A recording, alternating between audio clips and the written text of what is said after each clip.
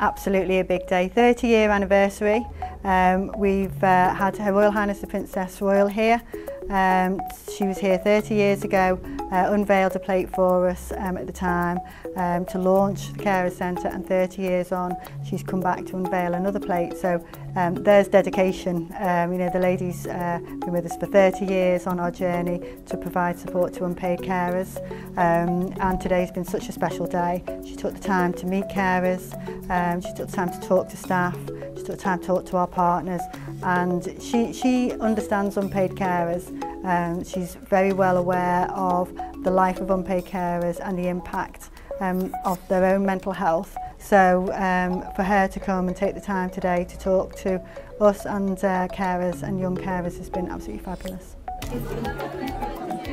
30 years ago I showed the Princess Royal around Sefton Carers Centre at its launch as the chair of Sefton CVS at the time, which launched the Carers Centre, and then later on, when it became a charity in its own right, I was one of the first trustees, and then many years later I actually worked at the Carers Centre for a few years. So the number of services have grown, the number of people that have been supported has grown, and they do an absolutely brilliant job.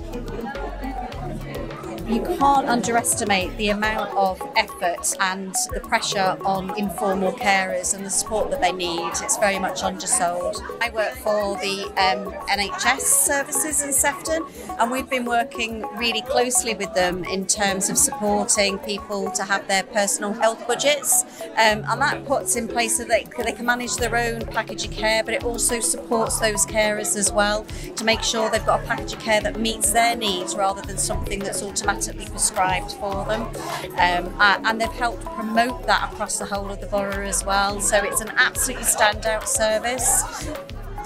We've worked in partnership with the Carers Centre for the 30 years that it's been running, and they do all of our carers assessments for us as part of the adult social care element of work, and you know, we could not thank them enough for the support over the number of years that we've been working with them.